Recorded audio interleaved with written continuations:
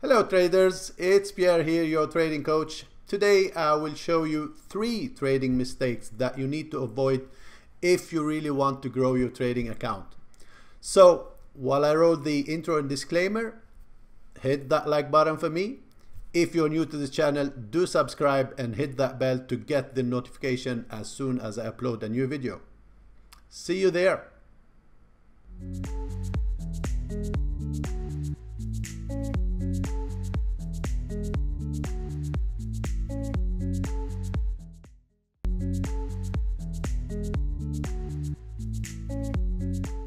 Welcome back, guys. Those 3 trading mistakes that will help you grow your account, will help you to be a better trader, and this is something that you really to work on, and no one else will be able to help you with that. It is only you that can take care of these 3 mistakes. So let's start looking at them. I hope you like this video. The mistake number 1 is trading without a plan. I see many traders, especially at the beginning of their trading career, coming to the market without any plan at all, flipping charts, seeing a pattern and entering the market based on that pattern. This is really stupid thing to do. You need to have a trading plan. You need to have an idea on what you want to see, when you want to see it, and what you're gonna do when that happens. So if 99% of Forex traders have no plan, is it strange that they lose all the time? Of course not. Of course not. You cannot just come to the market being lazy, not trading, planning your trades, sorry, and expecting to get money out of the market, expecting to be good trader that will consistently make money out of the market. You maybe get lucky sometime or something like that, but you will never be able to keep doing that day in and day out, week in and week out, without having a plan.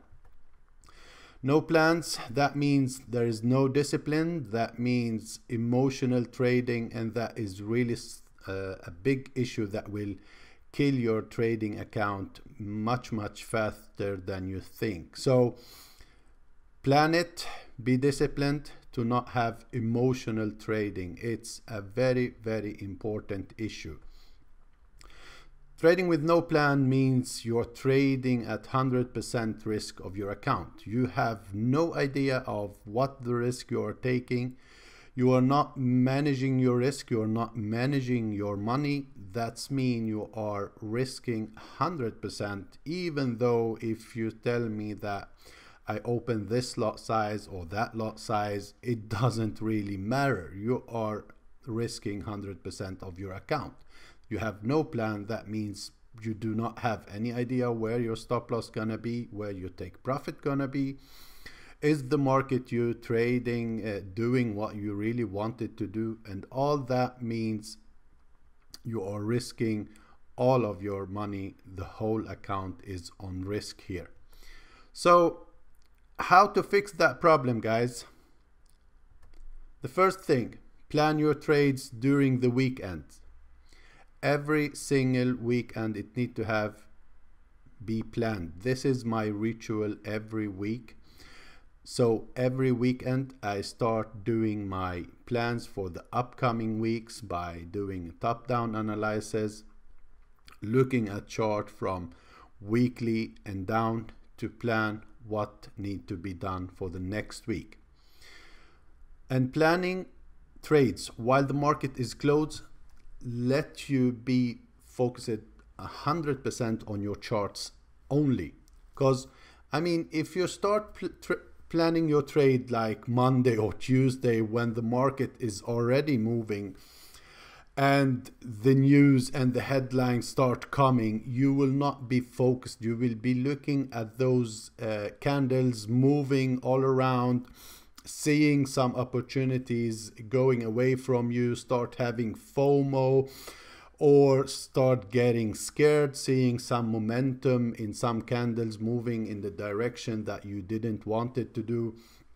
So When you plan your trades during the market is open, it is for me a really bad idea. That's why I always use the weekend, Saturday or Sunday. Most of the time I do that on Sundays, and while I give you the weekly market overview every Sunday, that helped me to do that ritual every single Sunday, plan my trades ahead of the upcoming week while the market is closed and there is no headlines, there is no noise out there to take out my focus from the charts.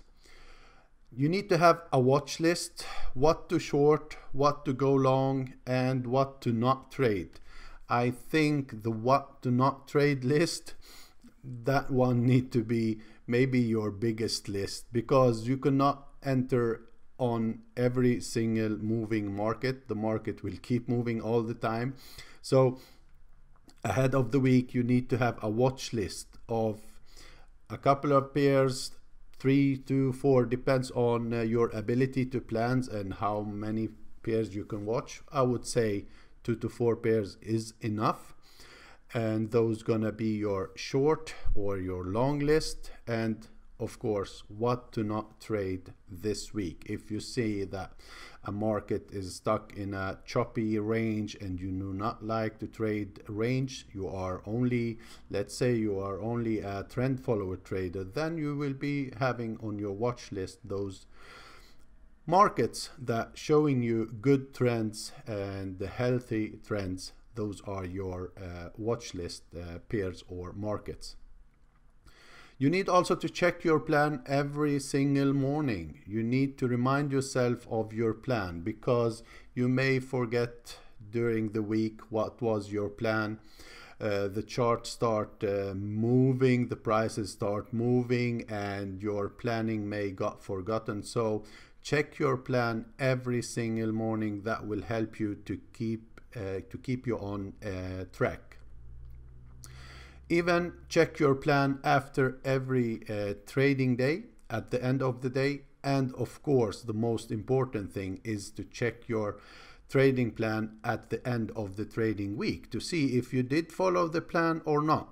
Because if you see that you didn't follow your plan, you need to take care of those issues. You need to get back on track, start following your plan. Otherwise, there is no idea making that plan at the first place. So do it as a ritual to always check your plans after the trading day and after the trading week. Yeah. So mistake number 2, guys, that is moving a stop loss to avoid a loss. I think all of us been there. Some of you may be still in that situation, and that is a huge mistake that you really need to take care of if you do not want to lose all your money. The same thing as if you do not have a stop loss at all. So you need to really be disciplined to have your stop loss at the level you put it before you enter the trade, and never move it. Okay? No discipline, that means that you have big problems to be fixed first. So you need to be disciplined. If you move your stop loss, that shows you that you do not have discipline, and if you do not have disciplines, then you have big issues in your trading that you need to fix first. So guys, how to fix that problem? The first thing and the most important thing, only move stop loss to lock in profit, not to avoid a loss. Never move away your stop loss to avoid a loss, but only move your stop loss to lock in profit. When the market did break a new high or something like that, did break a major structure, then you can move your stop loss to lock in profit and to start protecting that profit, to start protecting your entry. You need to accept the fact that you were wrong. If the market does what you didn't expect it to do, you need to accept the fact that you were wrong. There is nothing wrong to accept the fact that we can be wrong in the market. There is no trader that always gonna be right in the market. No one really cares about if you're being right or wrong out there. What you really care about is your equity, is your account. And if that keep growing, there is no one that will ask you when was the last time you were wrong, or something like that. So keep focusing on what the market is showing you right now. Every one of us gonna be wrong in the market. Every single week we're gonna take some trades that show us that we were wrong, and we need to accept that fact, take the loss, get out of the trade, move forward, plan the next one. Another thing to do is to plan your stop loss and take profit before entering any trade. Okay, that is a very, very important thing, because when you plan a stop loss and take profit before you enter a trade, you are less emotional. You know why you're putting a stop loss on a level. You see that, for example, let's say you have some double top here happening at a previous major structure high, like we have here. Yeah, let's say this major structure high here was the reason you put your stop loss above this area. Yeah, so this could be your stop loss, and this was the reason before you entered the trade that you want to have your stop loss hidden above a structure high. Now when you plan this ahead of your trade, you need to explain to yourself why I am having my stop loss here at this level. Yes, of course, because this was the last major swing high. I have a double top here. I want to short and I want to hide my stop loss above this structure, because if the market breaks above this major structure high, that will show me that I am wrong, and possibly this market will start going up. So if this scenario happened this way, that means our planning or expectation was wrong. The market didn't do what we wanted to do, and we need to get out of that trade, let it hit your stop loss or close your trade at the breakout, and start looking for a possible reversal in this scenario, because the market is showing you that it wants to go to the upside. Okay, so you need to plan that ahead of your trade to really be focused before things start moving and you start getting scared and moving your stop loss away from the market, which is not a good idea. Write down why you have the stop loss at that specific level. As explained earlier, you had a major structure high, you had a double top scenario. So write that down.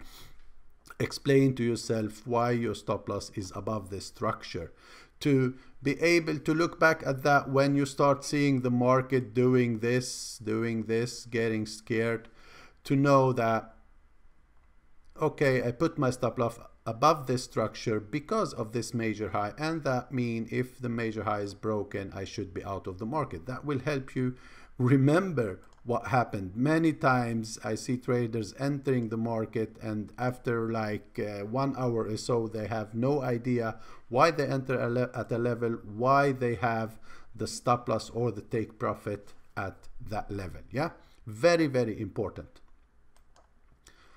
So mistake number 3 and the last one, and that is defensive trading, guys. This is also a very, very important issue that you need to take care of.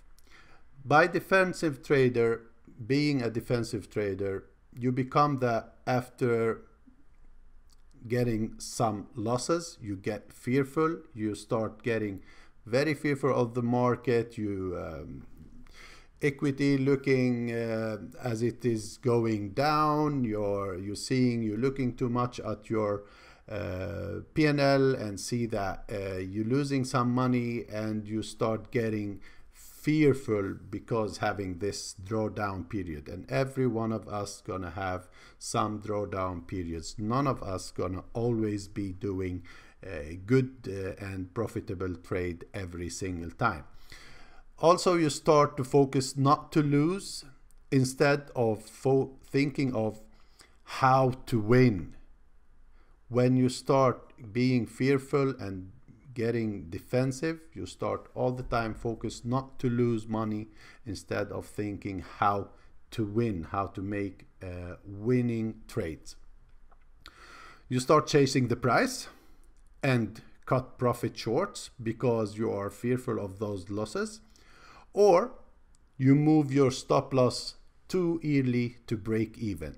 This maybe is the one thing that will happen many times, is that we start moving our stop loss too early to break even.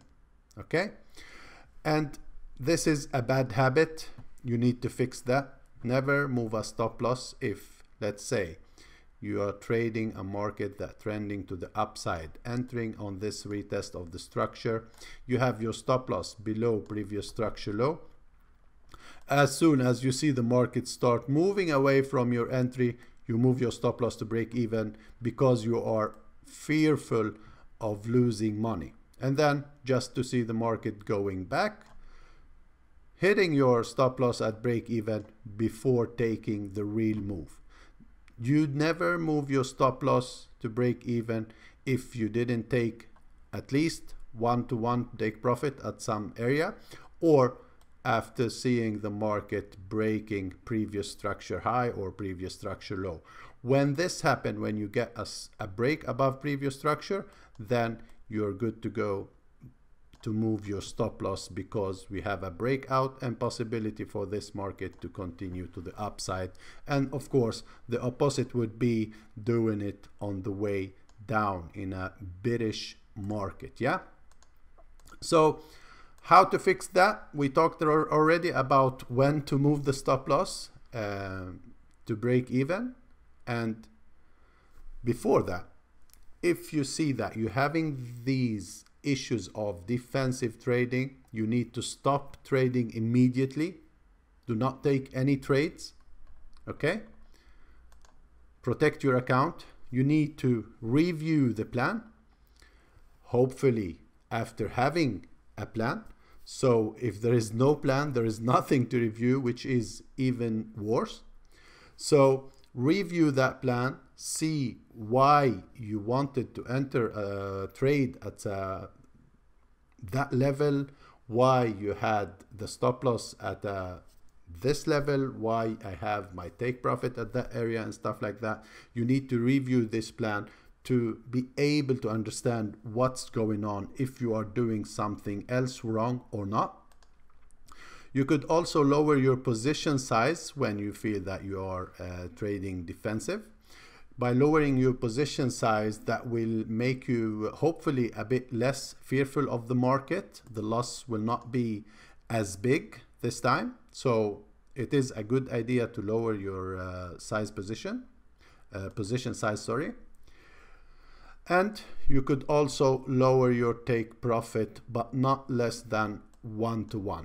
So if you usually take one, let's say you usually take 1-to-2 or 1-to-3, go with a 1-to-1 just to start having some winners. Yeah. When you start having some winners, you got back that good feeling that I am winning right now. You start getting back in having that momentum, getting back in your trading zone. So there is nothing wrong to lowering the take profit, but of course never less than 1-to-1, to just get back that feeling of, yes, I am winning trade right now, and start getting back your momentum. And when you start feeling that the drawdown period is over, then you can go back to normal position size and to your normal risk to reward ratio as well. So those was the 3 mistakes, guys. I hope the video was helpful for you. If you do not have these issues right now, it is good to know that they are very, very common with many traders. So it is good to learn from others' mistake. I can assure you that I've done all these and even more. I will surely get back to you for more examples and more mistakes in later videos to talk about even more mistakes and trading psychology. So thank you very much, guys, for watching this video. Please, if you do like it, do not forget to hit the like button, or why not write me a comment what you think about it. And if you're really done all you need to do about trading, you can the basic, you're still missing some puzzles to get a profitable trader, you are welcome to visit my site and join our trading community, our trading and chat room. There I will always send trading updates, trading ideas, reviewing your trades if you want me to do so. And if you really want to be a profitable trader with good strategies, entry reasons, how to plan trades, how to make a top-down analysis, how to trade using pivot point and all that, you are welcome to join my trading course. My next trading course will start the first week of November, and soon the registration will be open, so keep an eye on my site to get more information about that. Thanks a lot and see you in the next video, guys. Bye bye.